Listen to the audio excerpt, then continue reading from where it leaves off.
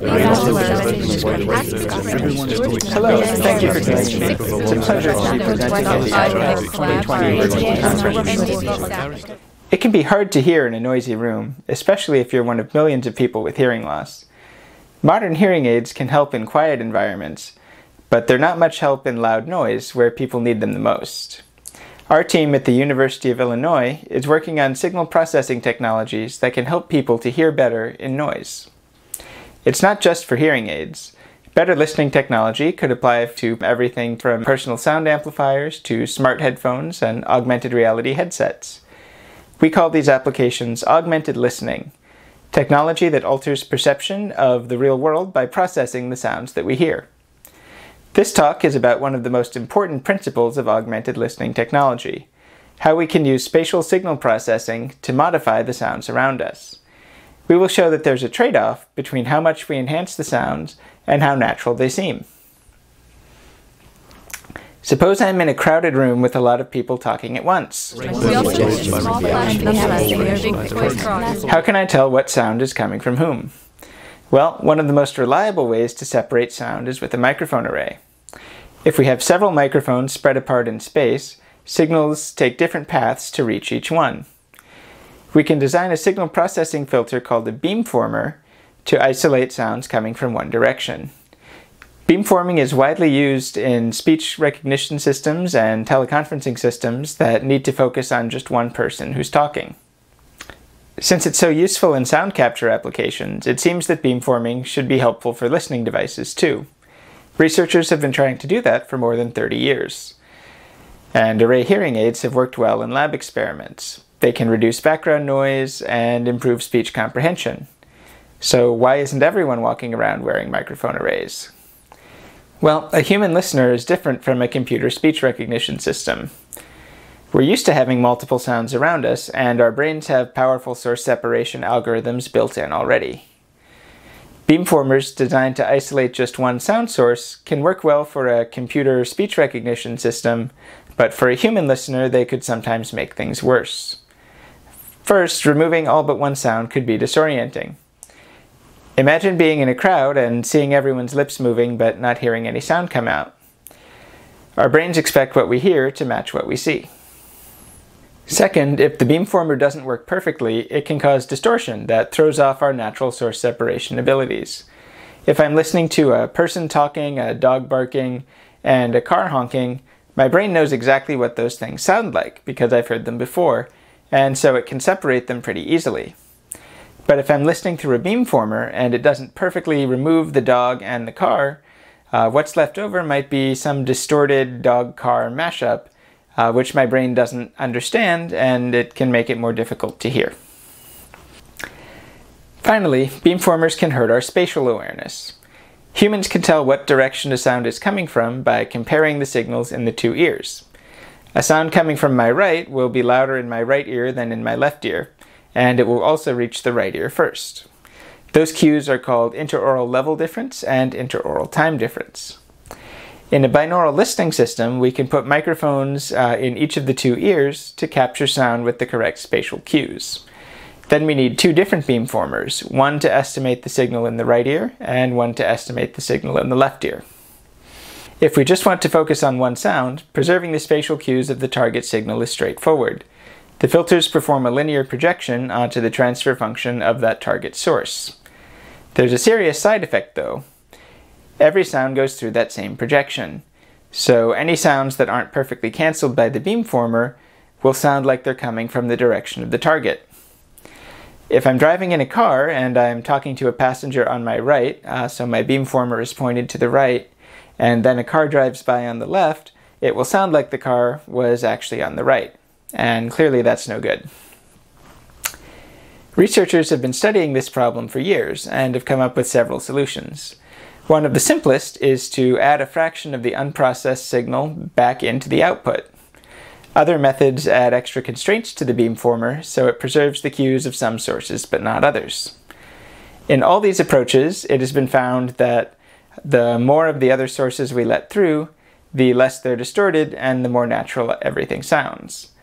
That is, the less we try to isolate just one sound source, the better the system works. This paper builds on that observation, but instead of starting with a conventional beamformer and trying to reduce its distortion, we propose framing the problem differently. Let's think about augmented listening not as a beamforming or source separation problem, but as a source remixing problem, where we want to change the relative levels of the sources perceived by the listener. Consider the sound mixing process in a movie studio. The mixing artist starts with a separate recording of each actor and music track and sound effect, and they move sliders up and down on a mixing board to adjust the level of each one in the mixture. The mix is carefully balanced so the audience can understand the dialogue, but still get the immersive effect of all the other sounds. Imagine if a listening device could do that same kind of careful mixing, but for real-life sounds. It would do as much or as little processing as it needs to for the situation. So if I'm in a noisy restaurant, I might want to really turn down the other sound sources, and so I might want something closer to a single target beamformer. But if I'm cooking dinner for a guest at home, I don't really need my listening device to turn down the sound of the sink running or the oven beeping. My auditory system can do that just fine on its own. Deciding how to adjust the level of each signal is a hard problem, and it's as much a hearing science question as it is an engineering question. But we can still study its implications for filter design. This paper considers the effect of the signal levels on the distortion caused by the remixing filter, especially for spatial cues. Our results confirm what past work has shown for more conventional beamformers. The more we try to change the sounds, the more distortion we introduce. Now let's look at the remixing system in detail. We have an array of microphones with at least one microphone in each ear. The other microphones can be anywhere, but the more spread out they are on the body, the better the system will work. Next, we have sound sources. Each source produces a signal called the source image, C, which is the vector of signals due to that source as picked up by all the microphones. It's as if we had recorded each sound by itself, like we would in a movie studio. Now, each source has a desired response, G, which can be any transfer function, but we'll focus on the case where it's an amplitude gain. In other words, each source has its own slider on our imaginary mixing board, and G is where we set the slider. If we really did have access to clean recordings of each source, we would just multiply each C by its corresponding G and add them all up to get our binaural output Y. As long as we apply the same processing in the left and right ears, the spatial cues will be preserved. Unfortunately, unlike a movie mixing artist, we don't have clean copies of each signal. We have their mixture, X, which is captured by our microphone array. We have to estimate Y from X. In this paper, we use something called a multiple speech distortion weighted multi-channel Wiener filter, which is a weighted minimum mean square error estimate. In the paper, we analyze the error between the desired output and the actual output we get from the filter. After some algebra, we end up with this expression for the overall mean square error. There are two important terms. This one depends on how easy the signals are to separate, how far apart they are, and how many microphones we have. This one is the pairwise difference between the desired responses. It's how far apart the sliders are on our mixing board. Now, this result shouldn't be too surprising. If I set the desired responses closer together, I've made the remixing problem easier, so of course the error is going to be lower. Now let's look at the error in spatial cues. Here we have three important terms: how separable the signals are, how different the desired responses are, and how different the spatial cues are to begin with. If I have two sources that are far apart, they'll be easy to separate, but their cues will be very different, so there might still be a fair amount of distortion. If instead the two signals are right on top of each other, so their spatial cues are the same, it doesn't matter how well I separate the sources, the cues will still be correct. The math suggests that spectral and spatial distortion are both worst with a single target beamformer.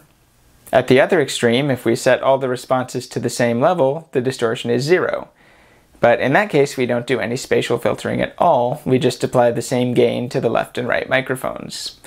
A practical remixing filter will fall somewhere between those two extremes, processing the signals enough to be helpful, but not so much that we cause a lot of distortion. Let's look at some experimental results with real recordings. We set up our mannequin with 2 hearing aid earpieces with 2 microphones each, surrounded by 5 loudspeakers playing speech recordings. We compared 3 sets of desired responses. The mild filter tweaks the signal levels a little bit, but mostly leaves them alone. The aggressive filter does more, but still tries to preserve a little bit of each signal. The single target filter is a conventional beamformer that tries to get rid of all but one source. These plots show the error in interaural time and level differences. As you can see, the mild filter distorts the spatial cues the least, and the single target filter distorts them the most. Now, what if we're in a challenging listening environment where we really need to apply some aggressive remixing? Well, if we can't change the desired responses, we need to make the signals easier to separate. And we can do that by adding more microphones. In the next experiment, we fitted the mannequin with a wearable array of 16 microphones spread across the body. The plots compare different array sizes, all for the aggressive set of desired responses. The distortion is lower when we add more microphones. The larger the array, the more freedom we have to modify the sounds. The main takeaway from this work is that when we're designing augmented listening systems, there is a trade-off between signal enhancement, how much we want to change what the listener is hearing, and perceptual transparency, how much it sounds like the real world. The best approach is often to process the signals as little as possible and let the brain do more of the work. When we do need to make major changes to the sound scene, we can do that by using large microphone arrays. As these large arrays become more practical, it's important that researchers move beyond traditional single-target beamformers or source separation systems. Audio source remixing can provide a versatile framework for designing systems that change how we experience the world around us. Thank you for watching. If you'd like to learn more about how microphone arrays can change the way we hear, visit the Illinois Augmented Listening Laboratory blog.